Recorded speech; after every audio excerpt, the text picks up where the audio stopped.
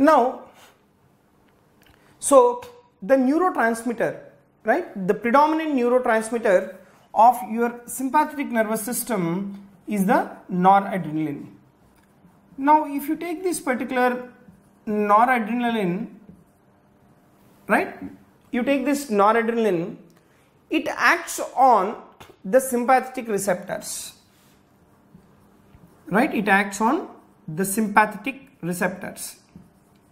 Now, you take this particular sympathetic receptors. The sympathetic receptors, we have two types. The noradrenaline, it acts on, right, it acts on alpha receptors, right, and this noradrenaline, it also acts on the beta receptors. Now, you take these alpha receptors. Alpha receptors, they are of two types, and these two types of alpha receptors are, like we have alpha 1 receptors and then alpha 2 receptors. You take these alpha 1 receptors and as well as alpha 2 receptors. Again, there are subtypes in alpha 1 and as well as the alpha 2. You take this alpha 1. Alpha 1 receptors, like we have alpha 1A, right, and then we have alpha 1B or 1D, right, alpha 1B or 1D.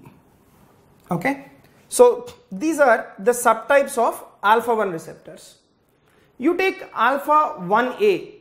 This alpha 1A, it is present in the prostate, urethra. This alpha 1A, it is also present within the eye. Next, you take this alpha 1B or 1D receptors. They are mainly present within the blood vessels. So once these receptors are stimulated, there will be vasoconstriction and maintenance of the blood pressure of the individual.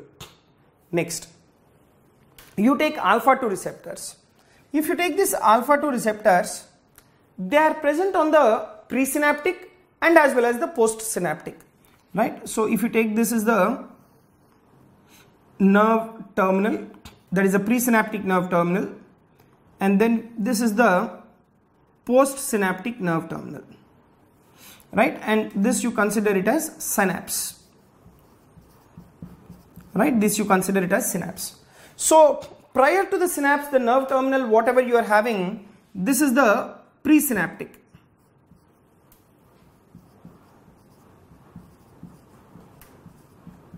right, presynaptic nerve terminal, whereas this is your postsynaptic nerve terminal, right, this is your postsynaptic nerve terminal. Now you take alpha 2 receptors. The alpha 2 receptors are present in the presynaptic nerve terminal, and alpha 2 receptors, they are also present in the postsynaptic nerve terminal. If you see these alpha 2 receptors, right, they are present on the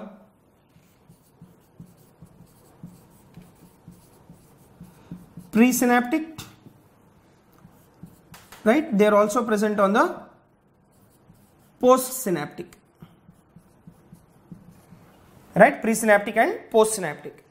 You take the presynaptic, right, what is the use of the presynaptic alpha 2 receptors being stimulated?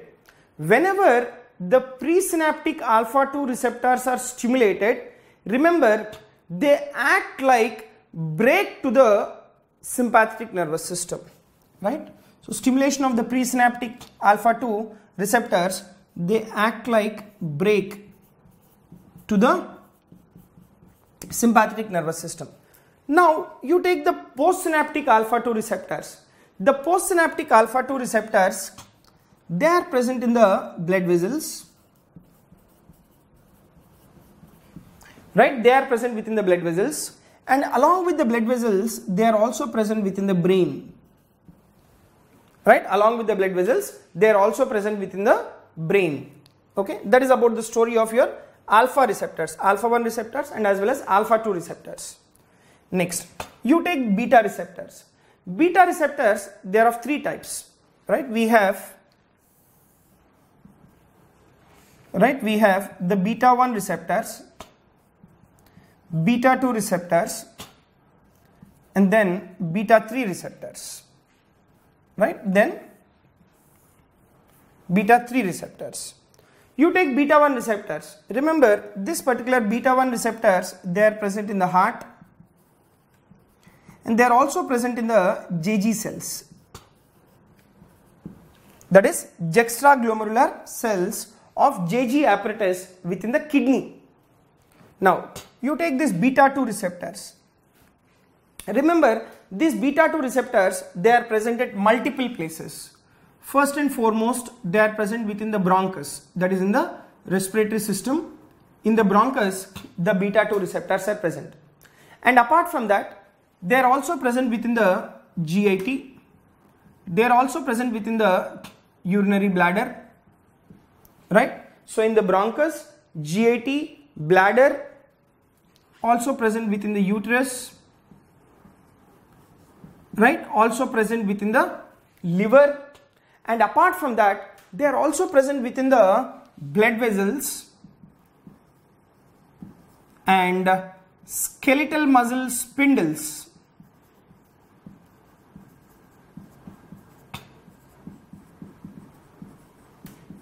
Right? Skeletal muscle spindle. They are all the places where the beta 2 receptors are located. That is bronchus, GIT, bladder, uterus, liver, blood vessels and skeletal muscle spindle. Next, you take these beta 3 receptors. Remember, these beta 3 receptors, they are present mainly within the adipose tissue,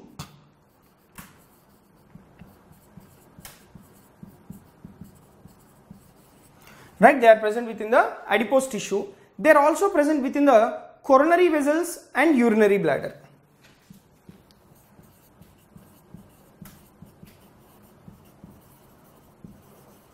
Right, coronary vessels and as well as the urinary bladder. So these are all the places where your beta 3 receptors are present. Alright, so this is completely about the distribution of the alpha and beta receptors. So you take the noradrenaline, it acts on the sympathetic receptors. The sympathetic receptors are alpha and then beta receptors. Alpha receptors are two types, alpha 1 and alpha 2. Alpha 1, again you have two subtypes, that is alpha 1a and alpha 1b or 1d. Alpha 1a, they are present within the prostatic urethra and they are also present within the eye. You take alpha 1b or 1d receptors, they are present within the blood vessels. And alpha 2 receptors, you have presynaptic and postsynaptic. Presynaptic, they act like the brake to the sympathetic nervous system, and postsynaptic, they are present within the blood vessels and as well as the brain. And the beta receptors, three types, that is beta 1, beta 2 and beta 3. Beta 1 receptors, they are present within the heart and as well as the JG apparatus or JG cells of the JG apparatus. The beta 2 receptors, they are present within the bronchus, the GIT, they are present in the bladder, the uterus, liver, blood vessels and as well as the skeletal muscle spindle. You take the beta 3 receptors, they are present within the adipose tissue, the coronary vessels and as well as even within the urinary bladder.